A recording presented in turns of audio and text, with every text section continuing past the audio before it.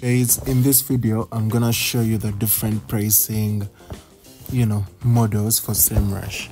So if you haven't signed up already, click the link in the description and head over to semrush.com, and yeah, you sign up and stuff. Then let me show you a quick breakdown of how they're pricing. So you tap this drop down menu which has like menu and stuff, and you tap pricing. Here you can see the different models they use. So pro is a very good good value for money, because you get 5 projects, and it's best for people who are just starting out to use SEMRUSH, or teams that are small, and you can manage up to 5 projects. Those are like different websites, 500 keywords to track, and 10,000 results per report. It gives you access to competitor analysis tools, keyword research, website audits, backlink analysis, advertising tools, and more. So if you want something larger, this costs only $130. If you want something larger, you can pay $110 more, and you get their Guru plan. And this is best for agencies and mid-sized businesses.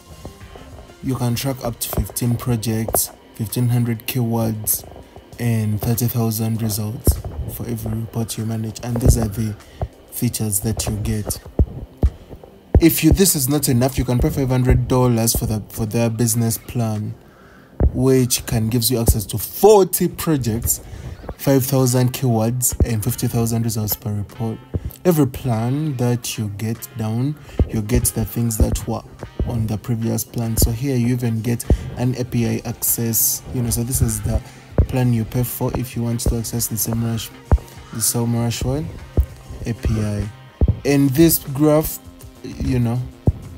breaks them down, so you can see how graphically they've made them. The difference between the Pro and Guru is larger than the difference between Guru and business.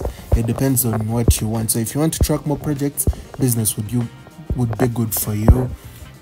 If you have just your personal websites, then probably the Pro is good.